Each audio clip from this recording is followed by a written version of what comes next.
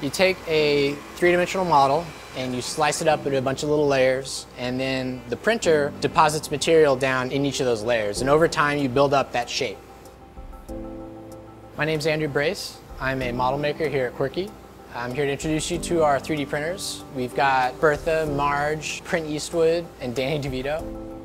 3D printing is an invaluable tool for design. I work closely with the designers and engineers, taking their ideas and turning them into physical objects, see what works, see what doesn't work, trying out new designs very quickly. In the past, we relied much more on our vendors to do our prototyping. So we would send them our information and they would send prototypes back. What used to take weeks, we can do in hours with our 3D printers here in the shop. Different projects call for different technologies. Sheath, for example, has hard components, it has soft components, and it's an assembly that actually functions. One of the technologies is FDM, which stands for Fused Deposition Modeling.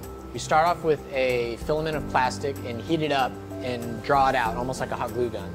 And that's how you build up your layers. What's really cool about that is we can use real plastics like polycarbonate and ABS, which our final products are made out of, and it allows us to build prototypes that actually, we can bend and break, and very good for mechanical testing. The answer to FDM's low resolution issue is PolyJet technology. PolyJet works a lot like an inkjet printer, but instead of ink, we're using liquid resins and UV light to cure and harden the resins. What's really cool about this is it's much higher resolution and we can print multiple materials, which is great for sheath because we have hard plastics and rubber grips, and we can actually print that all at once and test it out and verify and see how comfortable it is.